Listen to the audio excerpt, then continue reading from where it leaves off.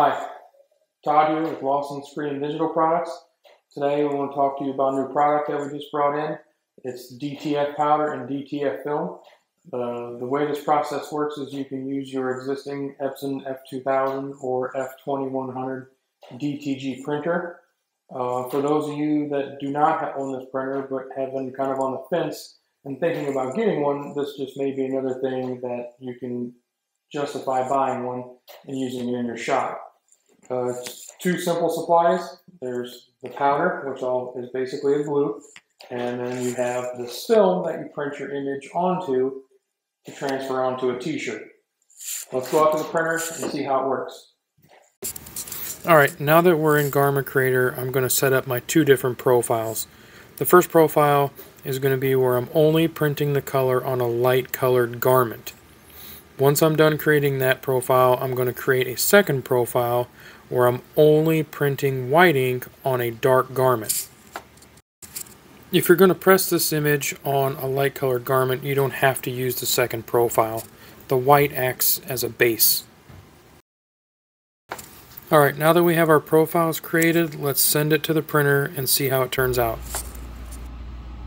As you can see from the blue indicator light, the printer has received its profile and is going to go in and print our first layer. Once it comes out, we're going to leave it pause for the ink to just gel for a second. You can build this pause into Garment Creator if you wish, and then we're going to switch to our second profile and print the white base on top of the color. As you can see, the white is done and we're ready to go put the powder adhesive on. As you can see here, I like to keep my adhesive in any kind of a tub, and I'm just going to put one end of it down into the tub and put some powder on the edge of the film. Then I'm going to kind of fold the film like a taco, if you will, and roll that powder back and forth across the image until I have some of the adhesive sticking across the whole image.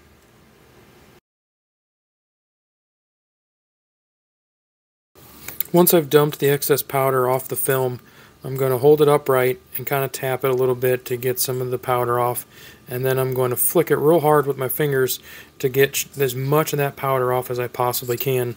If you leave too much of that excess powder on the film, it will press onto your shirt and it won't look good. So you want to get as much of that powder off of there as you possibly can.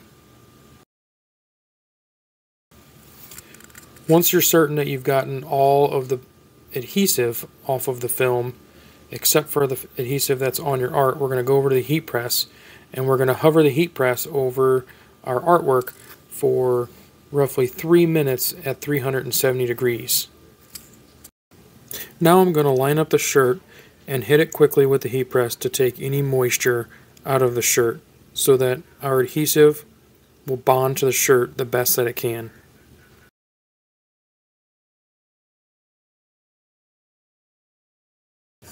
Once we've removed all the moisture from the shirt, we're going to take our film and place it onto the shirt so that it's not crooked or sideways.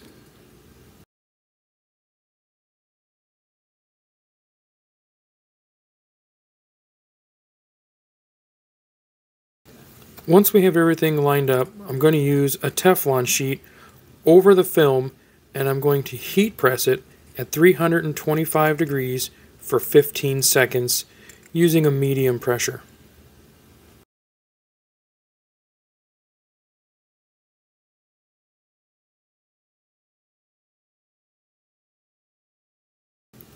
Once the heat press releases, it's now time to take the shirt and lay it on the table. This film is a cold peel. Once it is cool to the touch, I'm going to start at one corner and start to peel the film back, going to the opposite corner. Once the film is removed, I'm going to take it back over to the heat press and lightly heat press it with a Teflon sheet for roughly 5 seconds just to ensure that the adhesive sticks to the garment.